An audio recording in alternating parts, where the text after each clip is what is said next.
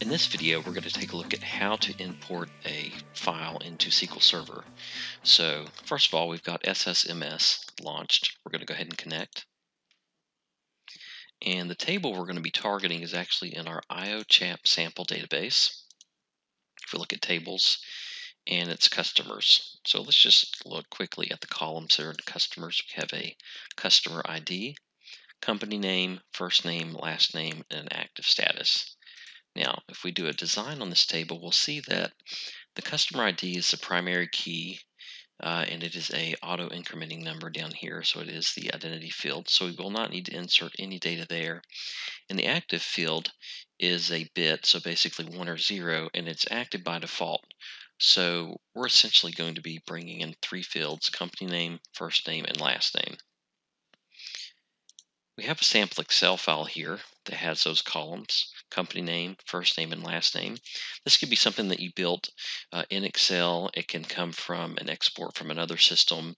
There's various data sources, but essentially if you can get this into Excel or into a flat file, we can then import that into SQL. So let's save this as a flat file. So File, Save As. And we are going to change this to CSV. And we'll just leave the file name as companies to import. Save that. All right, close the file out. Now back over to SQL Server. Okay, so what we'll do is we'll go up to the database, right-click, Tasks, Import Data. We'll bring up the Data Wizard dialog box. We'll just click Next. First thing we'll need to do is to choose our data source. So a lot of data sources in the list, but we're looking for flat file source. Then we'll select our file. And I already have a shortcut copied to the folder that the file is in. Now you may have to change the file type select over here to CSV or all files, and then look for the comma separated file. So here we go, companies to import, open. Now one thing worth noting here is sometimes there's a little bit of trial and error. You can avoid some of that if you define the column types at the first part of the import. So essentially, a couple things to look for. Are the column names in the first row of data? So yes, they are. And then we go to columns here, and you'll see that we have our 3 columns listed.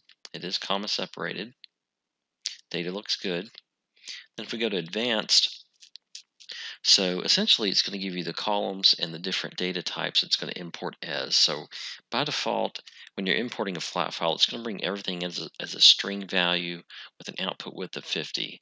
If we had a company name that was longer than 50 characters, for example, this would actually throw a truncation error when we tried to do the import.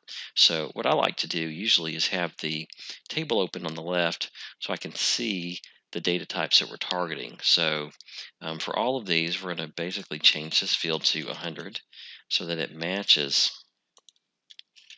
the target type. All right, so next, and then we'll choose our destination. So we're going into SQL Server. It's usually at the bottom of the list. This is our server instance, and then any authentication that you need. We're using Windows Authentication, but if you're using SQL Authentication, you could click that and then put in the username and password. So Windows Authentication, and then the database that we're targeting. Next. All right, so you've got your source on the left and your target on the right. Now by default, it's going to want to create a table that's the same name as the file that you're importing. But we're going to drop this list down here, and we're going to choose customers. So we're targeting that table. And then let's go down and do edit mappings. I just like to look at this just to make sure that the columns line up. If our naming was different in the file header row from the database table, these would probably not match up, and you'd have to come through and just sort of select which goes to which, but everything looks good here. We're just going to append rows.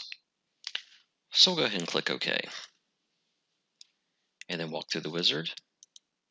Next. We're going to choose to run the package immediately. Next. And then finish. You'll get to see the progress. Now, if there is any error during the import, you will get some error messages here, but this all looks good. We see that 15 rows were transferred, so we'll close this out. And we'll just query the table to see if our rows actually came in. Click star from customers.